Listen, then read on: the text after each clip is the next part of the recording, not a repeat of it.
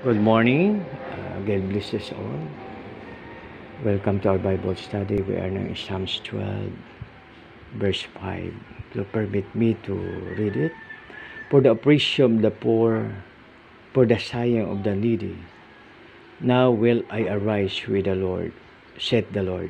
I will set him in safety from him that puffeth at him. May God add more blessings upon reading His Word. We shall pray. Lord, thank you very much for additional life, Lord. Thank you for the life. Thank you, Lord.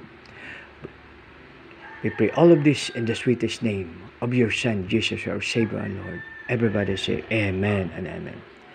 Whatever our situation, my dear friends, whatever problems we have, whatever challenges we have, we should not worry because God will help us. He is the source of everything. What is important is He should be number one to us so that we are number one to Him. And always pray first before we do something in the morning upon we wake up. So, my dear friend, thank you very much. We shall pray, Lord. Thank you very much for your word.